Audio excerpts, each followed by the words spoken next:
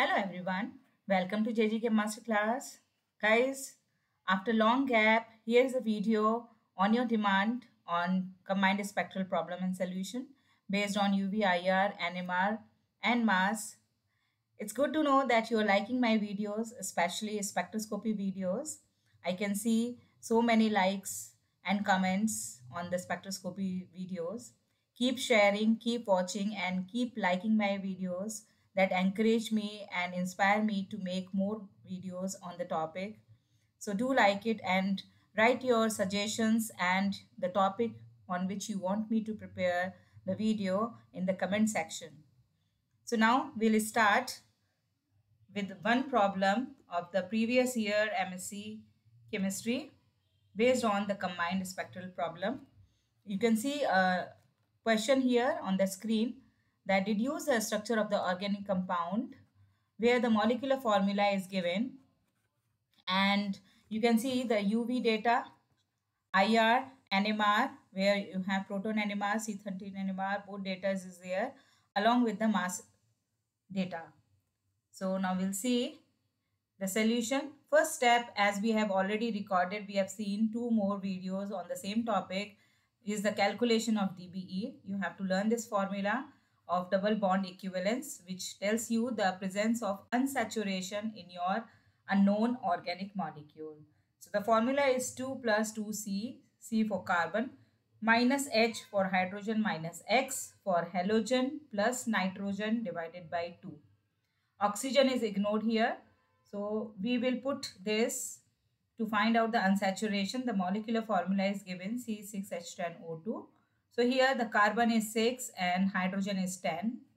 There is no halogen, no nitrogen. Oxygen is not there in the DBE formula. So we will calculate it, and we found that there is a 2 equivalence, 2 unsaturation is present in our unknown molecule. So once we find 2 means our molecule is aliphatic. We cannot have aromatic compound with 2 unsaturation. Aromatic ring benzene has 3 unsaturation minimum, 3 C double bond C. So it is aliphatic compound, that is sure. And now we will take the help of the other spectral data. UV data is given where the lambda max is mentioned 200 nanometer, which suggests that it could be pi to pi transition. IR data is given. Now we have to interpret all the peaks. So for this, you should familiar of the frequencies of all the functional groups in IR. If you know the chart, you can easily find it out. T05T2, if you know, it is for the sp2CH stretching. So we have sp2CH stretching means you have C double bond CH present here. 2980 and 2876 for the aliphatic CH stretching, that is sp3CH stretching. It could be CH2, CH3. 1722, we know if you find any peak in the range of 1700, that says it is the confirmation of presence of carbonyl group. So you have a carbonyl stretching here. Carbonyl is one of the functional group. And 1652, 1652 is the range for C double bond C is stretching. If you find any peak in the range of 1600, C double bond C is stretching.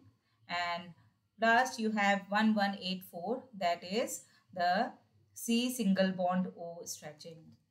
Okay, so you can find all these peaks, and 2 unsaturation is confirmed with IR data only. 3052 says you have C double bond CH, 1 unsaturation is present here, which is also getting confirmed by 1652, and another DBE is confirmed by carbonyl group. So we have C double bond CH and you have C double bond O as well. Now we'll take the help of proton NMR. The data is given 7.25 to 6.35. You have a multiplet for 1H and the coupling constant value is given 16.25 Hertz. So for this also proton NMR, you should be familiar of the chemical shift value for the respective protons, type of protons, and the coupling constant value is for which type of proton or which type of coupling. So here we will see one more data 5.84. This is also coming multiplet 1H and J is 16.25. So both the peaks you have the same coupling constant, means both the protons are coupling with each other, and so the two are the neighboring protons, CH and CH. And if you see the 7.25 to 5.84, all this range belongs to either, you can notice majority you have alkene protons here in this range. Above 7 you have aromatic protons, but the range is below that, 7 to 5. So it is for aliphatic CH protons. So we can say that two are aliphatic protons, CH double bond CH. And what is the position of the two CH? You can notice that with the either these two protons are cis to each other or trans to each other. So that information the coupling constant value will give you. The coupling constant value is, you can say here 16.25, that suggests it is the trans protons. You have trans coupling. For cis proton it is around 8 hertz. So since it is 16, the two protons are trans to each other. So this part of unit of your molecule we have confirmed from proton NMR. And next you have 3.82 quartate CH2 7 hertz. So 2H quartate means the CH2 proton is having a neighboring 3H proton quartate, because 3H plus 3 plus 1 is 4, that is quartate. And so this is the 3H proton is getting triplet because of the 2H neighboring proton. So that's why you are getting quartate triplet pattern. The two are neighboring protons because the coupling constant value is same, 7 hertz. The two are coupling with each other, and so you have CH2 CH3 unit in your organic molecule. So quartate is for because of the n plus 1, neighboring number of proton is 3 plus 1, and here 2 plus 1, that is 3 triplet. So you have CH2 CH3 in your molecule. You can confirm from IR also. You have sp3CH stretching, that is CH2 CH3. You have C double bond CH stretching, that we have seen. C double bond C stretching also already came. Now next is, you can notice here 1.82 to 1.49 doublet of doublet 3H. So doublet of doublet peak, usually you can see here if this 3H is attached to your the CH carbon, double bond CH carbon. So you can notice this proton, which is the geminal proton to CH3, is splitting the neighboring proton as a doublet, n plus 1, that is 1 plus 1 as a doublet. And similarly the vicinal proton, which is again giving the doublet. Okay, so it is doublet of doublet. And why we are getting the two proton as a multiplet? Because you are having the trans coupling, that is doublet, and then again you have 3H neighboring 3 plus 1 quartate. So doublet of quartate or quartate of doublet, for both the trans proton you will get, that is multiplet, quartate of doublet or doublet of quartate. Got it?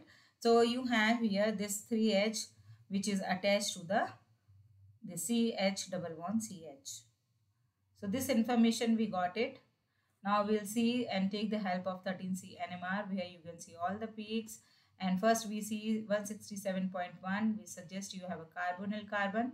And if you again familiar of all the carbon peaks, chemical shift value and the respective type of carbon, then you can identify what type of carbonyl carbon is, whether is it acid, ester, aldehyde or ketone. Okay, the next is you have 144, 122.6, that range belongs to the alkene carbon. So you have alkene carbon here. 2 means 2 different type of carbons are there here. So here you can see total 6 carbon. So 6 different types of carbon are there. The next is 60, 18 and 14 approximately. So it is for sp3 carbon. It may be CH2, it may be CH3. So it is the rough estimation of the type of carbon here. Now the mass spectrum, you can see here molecular ion peak, which is the mass of the organic molecule. You have here base peak. So we will see and assume that if the structure is CH3, CH double bond CH, since there are 2 oxygen, it may be oxygen connected to the double bond, and you have a carbonyl, then CH2, CH3. If it is the case, you have a molecular ion peak, and after the loss of methyl group, you can see, because loss of methyl group will give you a 99 peak.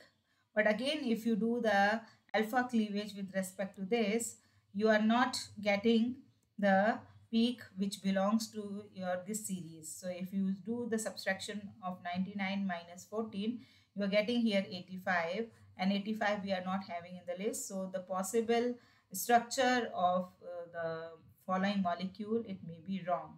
So the other possibility to write down the structure is in this way, where your carbonyl is attached to the alkene C double bond C, and then you have oxygen CH2 CSA.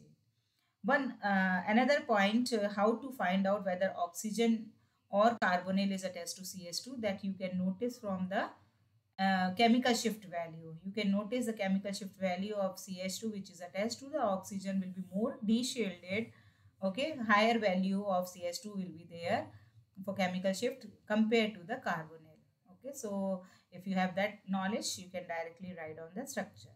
Moreover, the carbonyl frequency for the ester carbonyl, which is in conjugation with the double bond, will be less as compared to the separate carbonyl group. Okay, there is no conjugation. We know as conjugation increases, the frequency of the carbonyl decreases.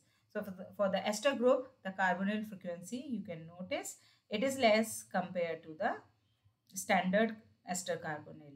So if you do that, again we will find out the how we are getting all this peak. So if you do so, 114 minus 99, there is a loss of 15. Loss of 15 could be because of the loss of methyl, and you are getting 99 peak.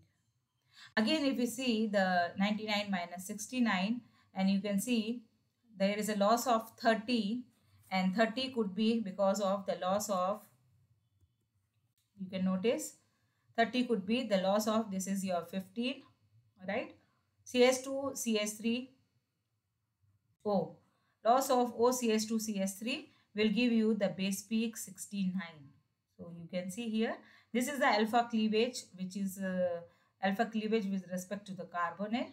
And you are getting, this is the most prominent peak because it is the most stable carbocation because of the conjugation. And then further, if you do so, the loss of carbonyl minus 28, you are getting 41.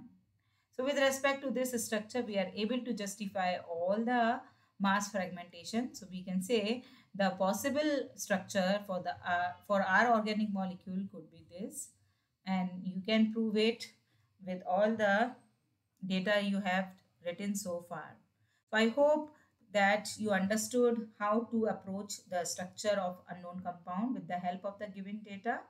So all the best for your studies. See you in the next video. Till then.